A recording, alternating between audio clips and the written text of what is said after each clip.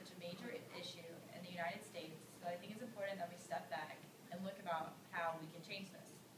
That's why it's important that we ask, how can we change obesity? What can we do to improve the generations of today and of tomorrow? Adults and kids everywhere are becoming more and more obese day by day. Between the years 1980 and 2010, between the ages of 6 and 11, the number of obese children increased by 11%. The number of overweight children has also increased altogether in the past 30 years.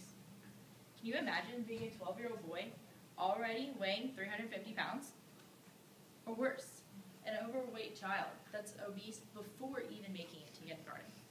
That's why it's so important that we teach kids about eating healthy and staying active. These are some of the points that Jamie Oliver makes in his speech. Jamie Oliver is a world-renowned known chef from England that has been working with American schools for the past 3 years. He's been using his passion to teach and educate people how to eat healthy, stay active, while pushing for a change in public school meals. He's been also using his passion to give the public the tools of accessing recipes through his foundation, Better Food. For the past years, he's been working hard to change how American schools feed and educate their children, hopefully leading to a better life tomorrow. In his show, Jamie Oliver's Food Revolution, Jamie follows the life and home diets of several Americans to show how dire obesity is increasing.